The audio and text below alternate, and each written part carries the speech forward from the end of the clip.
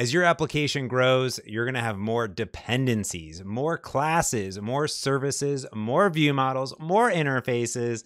And what you need to do is easily resolve those dependencies. And built into .NET and .NET MAUI is dependency injection, which gives you the architecture pattern of inversion of control and specifically constructor injection. So what I'm going to do today is break down everything that you need to know about all those fancy words that I just said so you can be more productive when building your .NET MAUI applications. So tune in.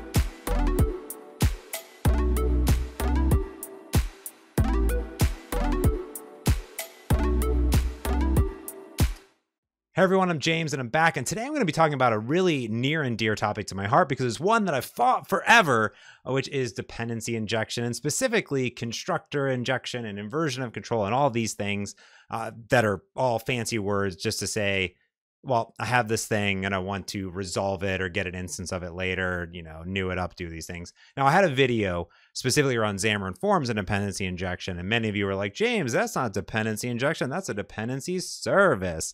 Yeah, I get it. But think of it like this, right? As our application grows, we have pages, we have view models, we have services, we have interfaces, we have a whole bunch of different things, and we need to resolve those dependencies. And you think of it like this, as like a dependency is when one object depends on another object. Now, if you're coming from the ASP.NET core world, you're gonna be like, James, dependency injection, it's built in, I know everything. Yes, and it now is with .NET MAUI, which is really, really cool. Now, there's really two parts. There's the dependency injection, and there's that, constructor injection. So I think of it like this: is dependency injection, DI, and IOC inversion of control. They're very much the same thing, but it's a way of resolving things. But again, a dependency is an object that depends on another object. So let's look at an example. So you have a page, and what does a page have? It has a view model. That is the dependency. Now, in practical terms, you could just new up a new view model. Now, that's fine and dandy, not a big deal. But what if you want to, have a dependency of that view model? For example, maybe that view model takes in an I database service. All right, well, new up a new database service. And you're like, well, what if that database service needs an iSQL service? And what if you also need an iConnectivity service? You're like, oh, like what is going on here? Like I have this huge dependency graph basically. And I think in most terms, when we're building apps with .NET MAUI or even, Windows applications or web applications, you usually have a UI, some code that's in the code behind, and that thing uses services. So I always see it as like 3 layers deep, right? Page, view model, services. And those services could be anything. It could be a database. It could be, one of the essential APIs, like getting access to a file picker or connectivity. So that is what we need to do. Now in .NET MAUI, there is a dependency service that's built in that's different than the old one. That is still there, but actually it's a built-in service provider that is the same one that's used in ASP.NET Core. So if you're used to newing up and registering dependencies, this is going to feel very familiar. Now, there are specifically 2 types of dependencies that you can have: a singleton. And a singleton is something that is sort of like, think of it as like global almost. It's a one instance, it's a single instance of it. And a singleton essentially says, hey, if you've created it once and you want to get it again later, then go ahead and retrieve that same instance. And then you have a transient. And a transient is the opposite of a singleton. A transient is a single instance every single time. So every single time you new up a new one. So based on what your application and where you're using these services, you're either going to want a singleton or a transient that's in there. Now, you can actually use this built-in service provider with or without the app shell. But when you use it with app shell, which is part of the default template, I have tons of videos on my YouTube all about, which you should totally use because it's amazing and it's in the default template because you do URI navigation and all this other stuff. But it also includes constructor injection and automatic dependency resolution. And this is the thing that developers have really, really wanted when it came to client development. And this is what this brings. And yes, there's been frameworks that have done this for a while, but now it's built in to the box. And now I'm all in. And yes, everybody should use it. And it's absolutely amazing. So let's go ahead and take a look at some code. All right, so let's go ahead and take a look at this application. It's very simple. It's very similar to the file new project, but it has a button that I can click and it increments by 10. That's pretty nice. And also a navigate over here, and I can check the internet, and it says, yes, I have internet because I currently totally have internet. Now, if we look at this application, this is file new project, but I've added some MVVM goodness to it. If you don't know about MVVM, model view view model, it's sort of a way of abstracting your code, separating concerns, and I have a video that I'll put up over there too. Now, this is just a shell, which I highly recommend you use shell. It's the file new project. It adds a lot of nice things, and you'll see why in this video, but this just news up the main page. And if we look at the main page, we can see that it has some labels. It has this label here that's binding to count with a string format. It has a button that says click me to increase the count and another one to navigate. If we look at that code behind, it's quite straightforward. There's not a lot. It just news up a new main view model. And that main view model over here is very, very simple. It's using the community toolkit for .NET and MVVM. So if you don't know about that, it adds these awesome attributes to do source generation of all that MVVM stuff, which is rad. I have a video, which I'll put up there and down there too. But I have a simple count, increment the count, and then this ICommand to navigate, and that goes to the detail page. Now I've also registered this detail page with my routing system inside of the app shell. So this says, for the string detail page, create a new detail page. So that is why here I can say name of detail page and it'll know to navigate to that page. Now that detail page is also straightforward. It has a button, it has a view model, and that view model over here is a little bit more complex. It still fits on one screen, which is nice. It has an iConnectivity service, which is coming in from Microsoft MAUI networking, and it just gets the current instance of it. Then down here, what this is doing is it says has internet, and then it just displays if it has internet or not, which we saw. So let's talk about the dependencies here. We have the view models, and we also can see that we have this connectivity thing as well. So this also is a dependency because if I was doing unit testing, I would want to mock out this iConnectivity. So let's go into our MAUI program. And this builder is very similar to the ASP.NET Core kind of host builder model. So here on the builder itself, I can say builder.services, and this gives me an iService collection to register my dependencies with the MAUI application. So I can add a singleton or a transient. So when we think about this, the main page, the main view model, there's only one of them, which means that's a good indicator that I can register anything as a singleton. So I'm going to say, all right, well, let's do our main view model here. Perfect. And we've registered that as the singleton.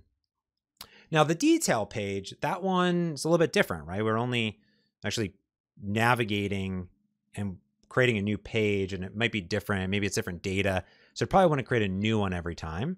So I'll do builder.services.add transient like I talked about. And we'll do detail view model. All right. Now, this is kind of cool because you can register your dependency chain here. Now, if you want to get them, well, that's a little bit tricky because we want to actually access and get rid of this new creation over and over again. So surprisingly, when you build it up, that's when it's going to do the registration. It's going to do stuff. So if I was to say var app equals builder.app and just return the app, here we can look at that app and we can see it also has a services service provider.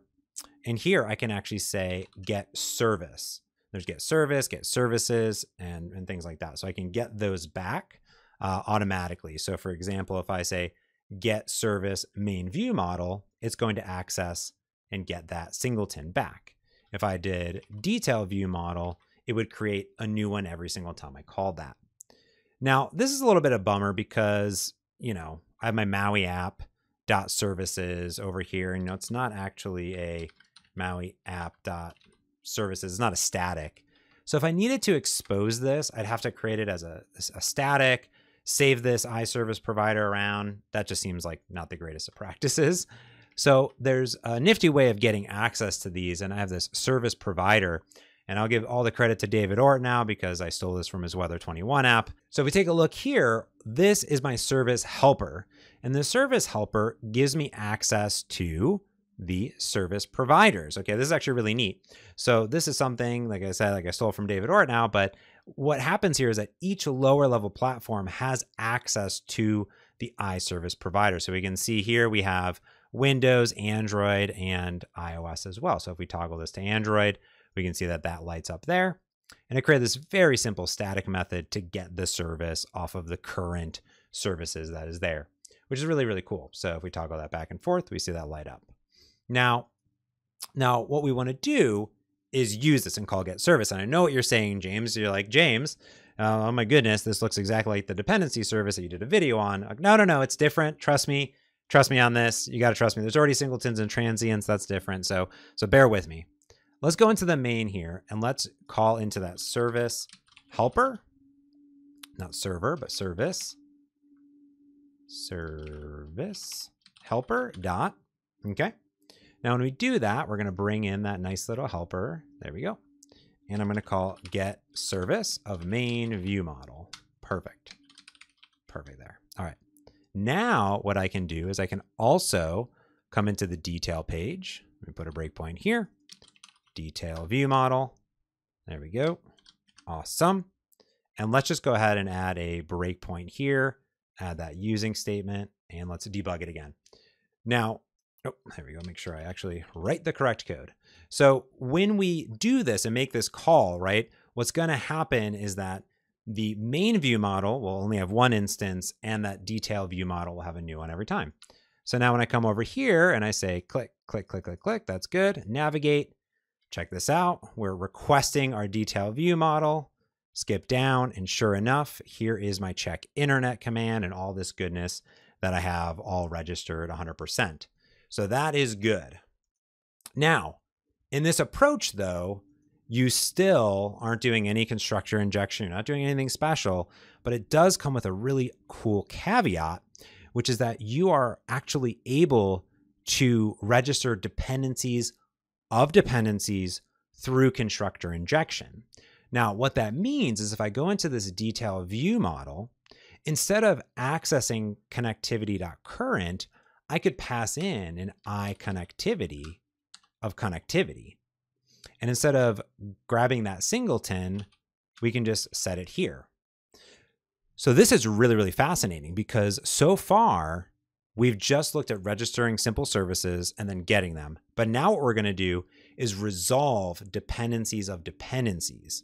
So let's check this out. So if we go back into our Maui program, we're going to have to register that. So I'm going to say builder dot, and the connectivity service, you got to decide, like, is it a singleton or a transient? Well, it's already static. So, let's just register it as a singleton, add singleton. I'm going to say IConnectivity. And here you can actually pass in connectivity.current in there. And that's going to register connectivity.current as IConnectivity. So you actually have this way of, when you're doing interfaces, of passing in, the contract and then the implementation of what would be there, which is quite nice. So now if we run this again, when we create that detail view model, we'll not only get the detail view model, but if I go ahead and add a breakpoint here, the connectivity service will also be passed in, which is like really cool, right? So here I'll just navigate around, boom, and sure enough, there is my connectivity implementation passed in 100% automatic. All right. So that is really, really neat already. Okay. So I love that. I just simply love everything about that.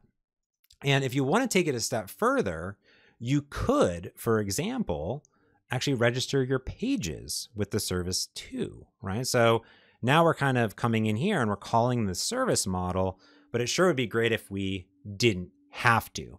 Now, this is where things get tricky, okay?